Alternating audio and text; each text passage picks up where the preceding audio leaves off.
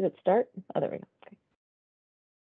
Hi, good afternoon, everyone. My name is Maritza Mercado Peachin. I am the Deputy Director for Equitable Development with the City of Richmond. I oversee the implementation of the citywide Master Plan Richmond 300 by working across departments and with external partners to create a more equitable and sustainable city.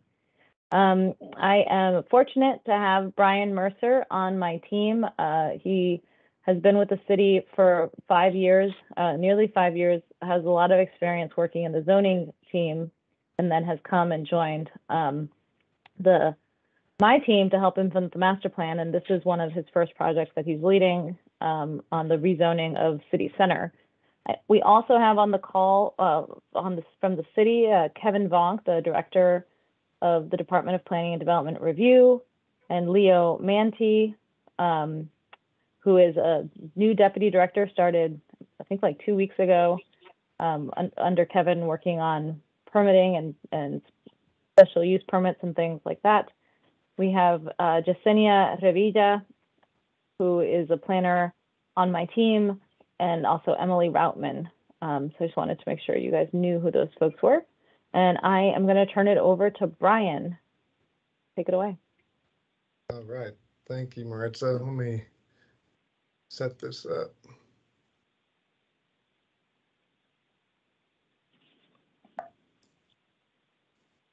All right. So can everyone see my screen? Perfect. Yes. All right.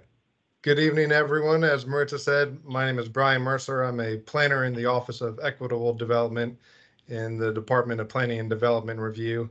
And whether this is your first time with attending a city center meeting, or if you were heavily involved in the city center small area plan, we're very happy to have you and listen to any feedback you have about this proposed rezoning.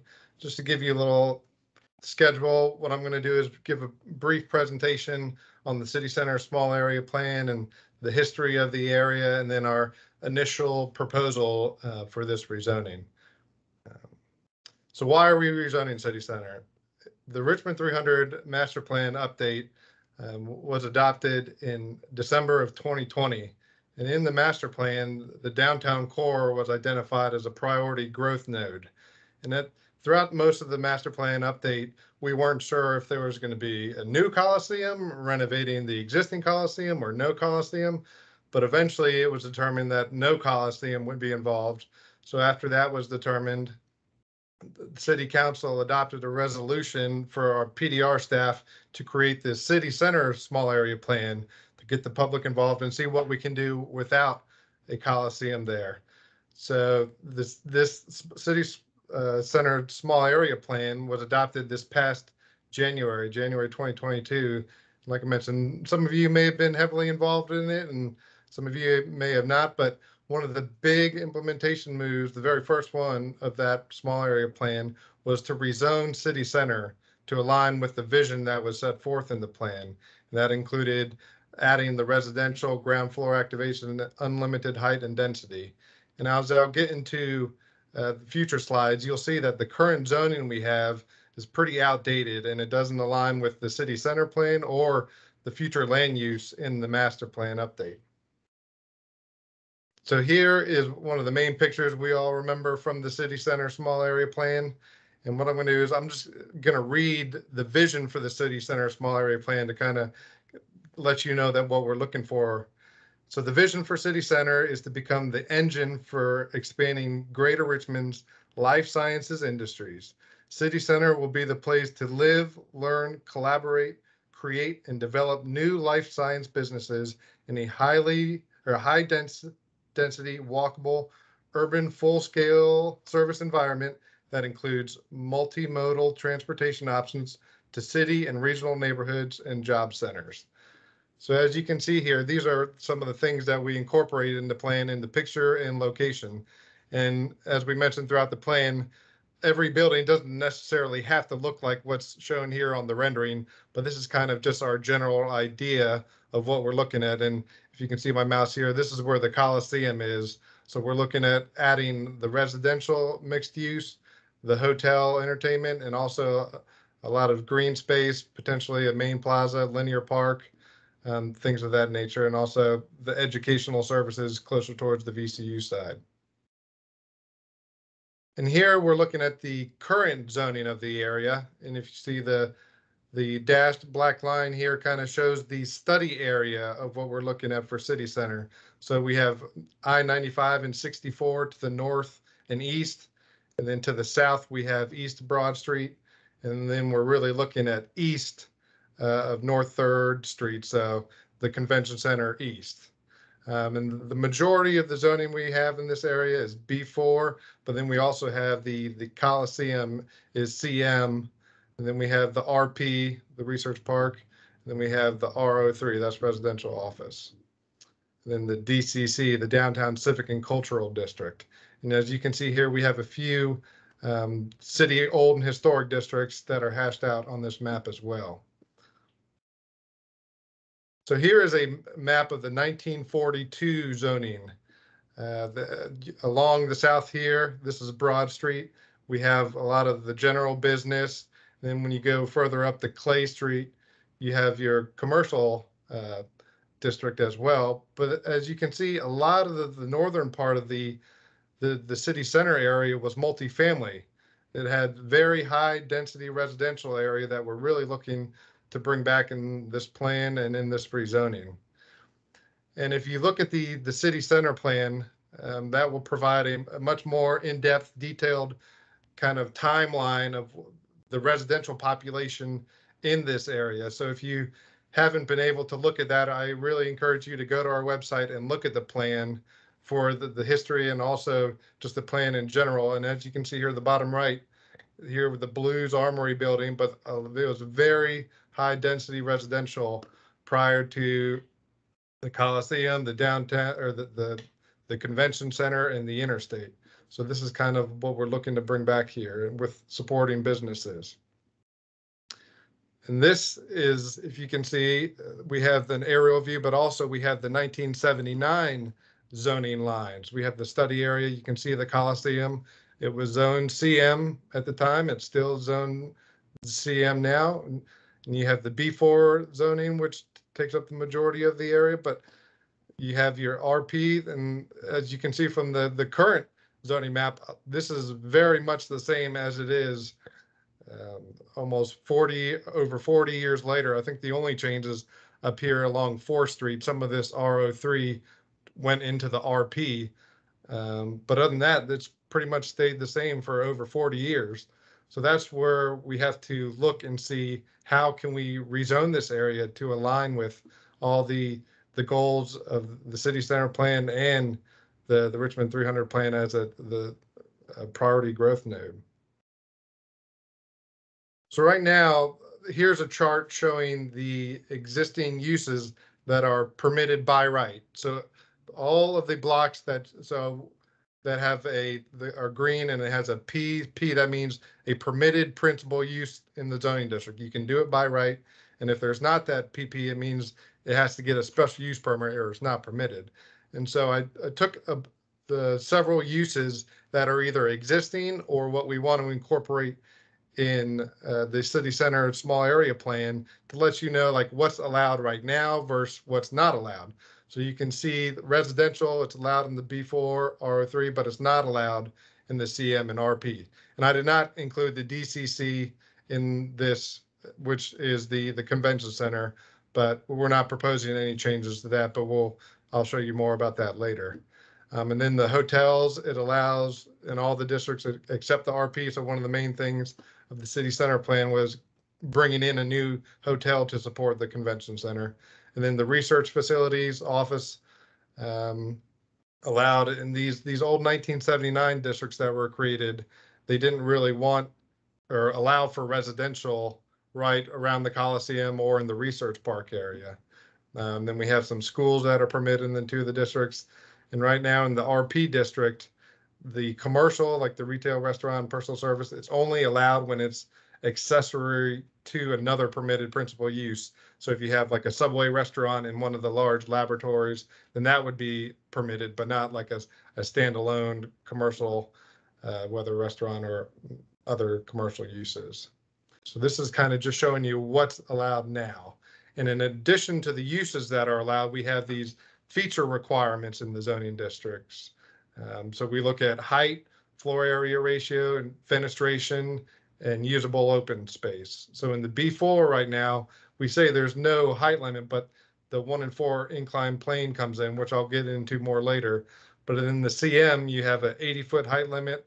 In the RO3, there's none, but you have another inclined plane. And then the RP, it's 120 feet. And then in the CM and in the RP districts, they don't have any other requirements in regards to the floor area ratio, fenestration, usable open space. So they were very bland when they were created without these feature requirements, whereas we have some here in the B4 and in the RO3. So again, this is just what's existing now.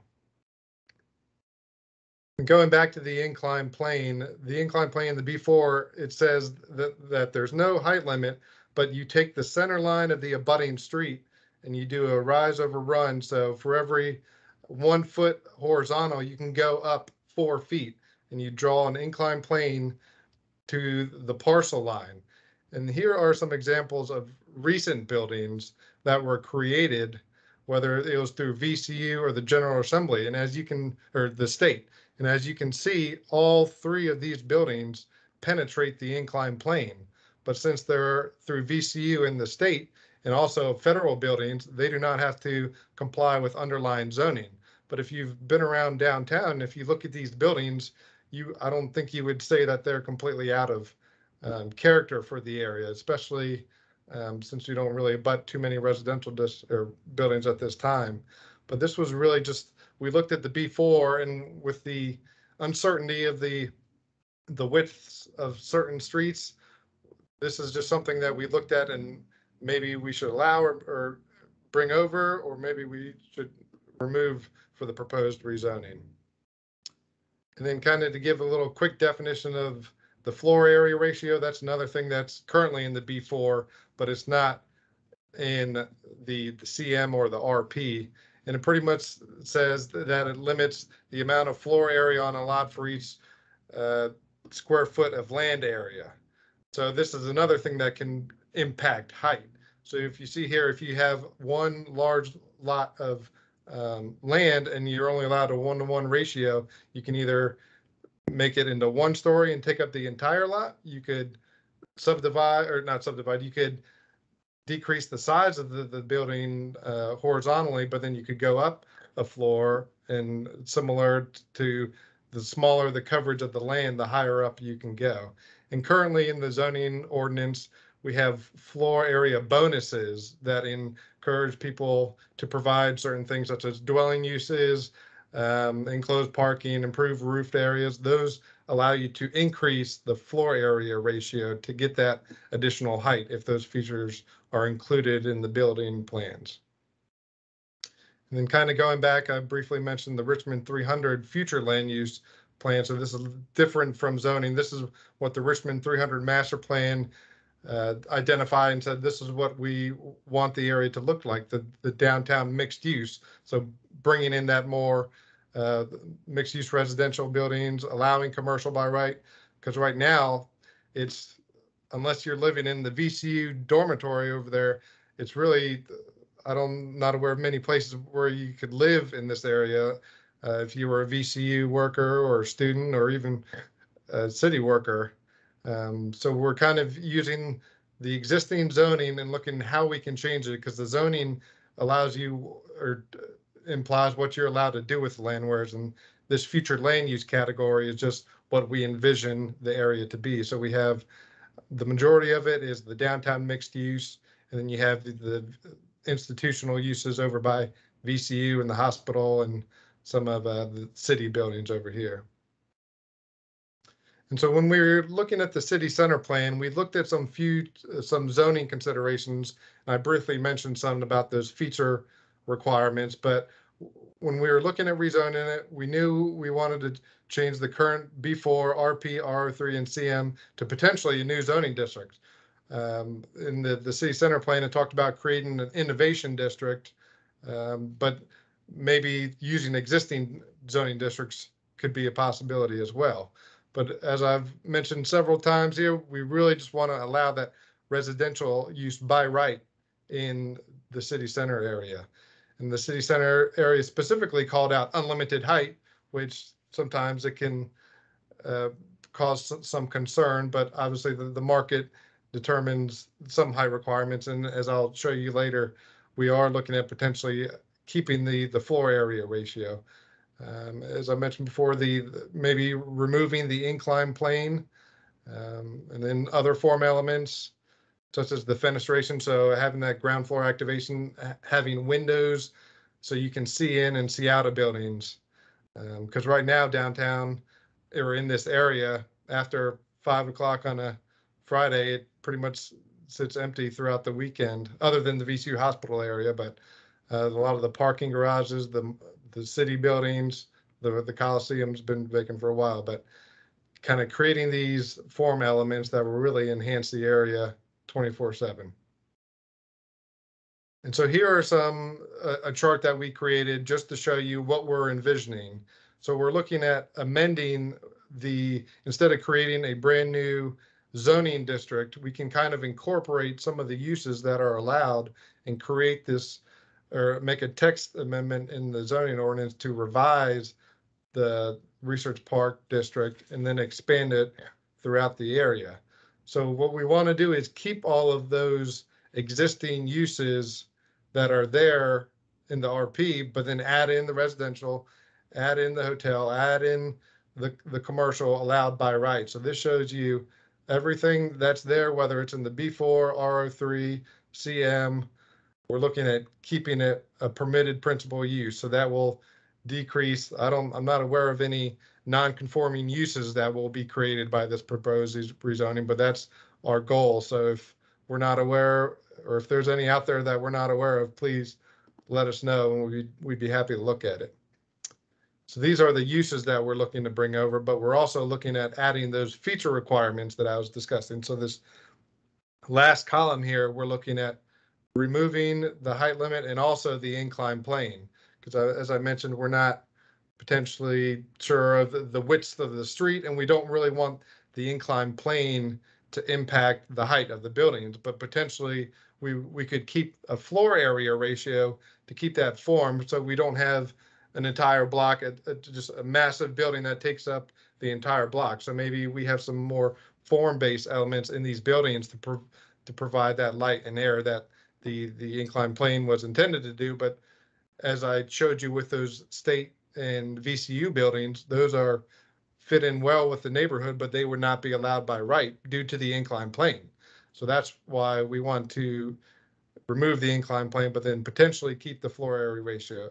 And these ones that I'm showing now, these are just recommendations. They're not set in stone. I just looked at keeping the floor area ratio, and right now in the B4, it's 6.0. So maybe we increase it by 2 to 8.0.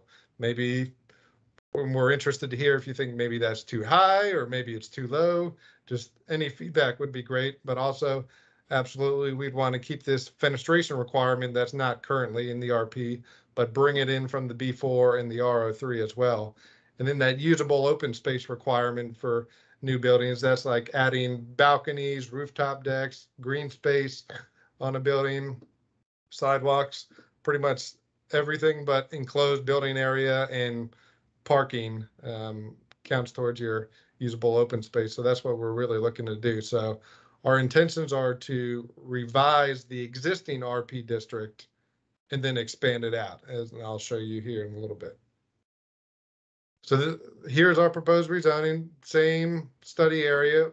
The proposal is to keep the convention center as DCC, and then keep this little portion as RO3 as a little buffer between Second Street or North Second Street and Jackson Ward, but then to rezone everything else. So to remove the RO3, the B4, and then just expand that RP with those amendments all the way throughout the entire study area. And we thought this was a good time because as part of the Richmond 300 plan, one of the big moves that we were looking to do is to rewrite the zoning ordinance completely. So, but obviously that's going to take a few years to develop. So we thought at this time, rather than creating a brand new zoning district, which could take more time. We want to kind of use what we have and just expand it.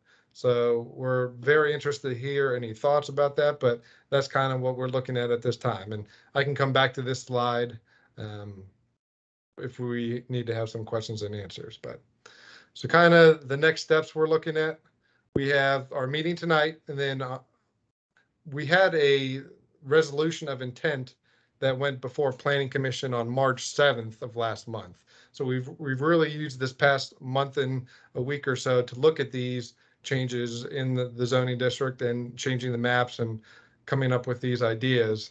So we'll be interested to hear your feedback about this, but then we have to show a very similar presentation as I gave tonight to Planning Commission next Monday and kind of hear their input as well. So then after that meeting, we're going to do some more kind of brainstorming and see like any changes that may need to be completed after our meeting tonight in Planning Commission. And then we'll come back and have another public meeting in the same setting on May 11th. So by that time, we're hoping to like have a kind of proposed rezoning set in stone. So then it can go to Planning Commission for approval, and then hopefully by City Council adoption in late July. So then we have that zoning in place. So then when the area gets redeveloped, we have everything in place, kind of similar to the Diamond District, where we rezoned the area. So now when the RFOs go out, the zoning's already there. And if something doesn't meet the zoning, then there's still the special use permit process, but at least we have the CM that allows for residential by right, because we know that is the biggest thing we're looking for. So between now and the next meeting, what we're really looking for is any comments you may have. We have our website here. Let me see. But then also my contact information that I'll give you at the end here. But so I talked about the very first implementation move of the city center plan, but there's also two other ones that we won't get into much tonight. That's further down the road, but just kind of give you a heads up where we're going. The second big move was to reduce the municipal footprint. So right now we have City Hall and a few other city-owned buildings and parking lots. We're really looking at reducing that footprint so then we can have more parcels that can be developed privately and bringing more tax revenue for the city, but also just create a better use of land in this downtown area. So that's one of the things we're going to be looking at. And then also talking about the life science industries, education. We really see this as a like innovation district, not only for the city, but really the area in the state. So we want to potentially develop a high-tech school and establish the city center campus for a higher education collaboration. So as I mentioned, I will be your main point of contact for this city center rezoning. We have created a survey online that you can visit on our website. If you don't feel comfortable asking questions in this setting, if you want to email me directly, my contact information is on the website. So you can either complete the survey, you could email me, you could both, you could call me. All the above. But our Survey Monkey, I do want to point out, is only open till April 27th. So we have 2 weeks here to hear exactly what everyone is thinking about this rezoning. Some things you like, some things you don't like, some things we missed. But really, we just need these next 2 weeks to get as much input from you as we can, similar to like we did with the actual city center small area plan. We provided our recommendations, and then we received feedback, and then we made changes. So again, everything tonight is not set in stone. It's just what we kind of brainstormed over the past month after City Planning Commission approved that resolution of intent to rezone the area. So that is the last slide I have. So at this time, I'd be open to any questions or comments. Brian, can you go over to the rezoning slide where the map is? This one? Yeah, and can you talk about the priority streets and street-oriented commercial? Okay, yes. So as you'll see throughout parts of the city, mostly mostly downtown and also Scott's Addition, but we have these terms, street-oriented commercial street frontages. So when a street is designated that, we don't allow for residential units on the ground floor. We don't allow for parking entrances along that floor. We really require commercial uses or other permitted uses in the zoning district to really, as I mentioned about the city center small area plan, about that ground floor activation. I think we all know Broad Street, a lot of that ground floor commercial, you have the fenestration requirements.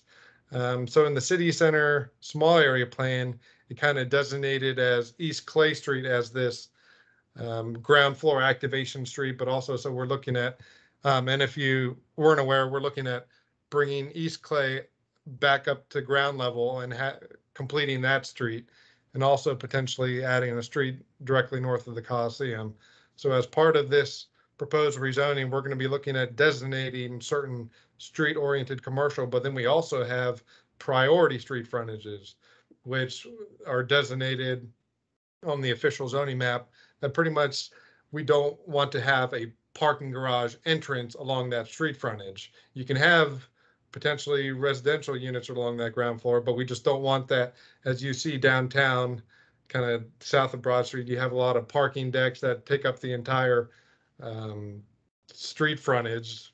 And that obviously some streets will have to have that parking deck along that street frontage, but when we identify these priority street frontage, we just don't want that parking entrance along that street. So that's another thing that we're going to be looking at adding in this area, which could potentially be East Lee Street or 7th, 9th, but those have not been proposed at this time. We're going to add those on to the presentation for the Planning Commission on Monday. Correct. So yeah, what questions do you all have, if any, or comments or thoughts?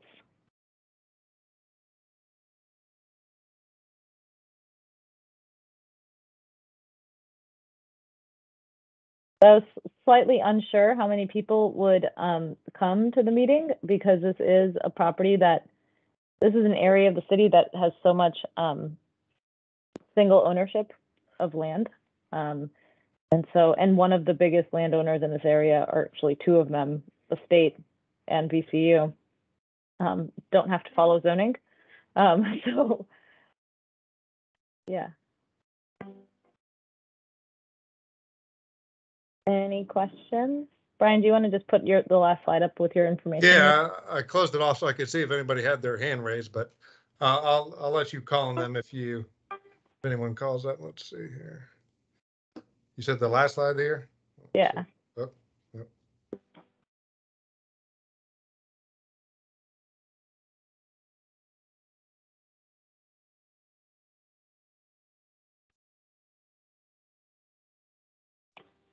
And this presentation that I gave today is also online on our website as well. It's titled April 13th presentation. So if you want to go back and look at the proposed zoning map or any of those feature charts that I presented, and as I mentioned, if you have any, after reviewing that further, if you have any questions, I'd be happy to ask as well, or answer as well.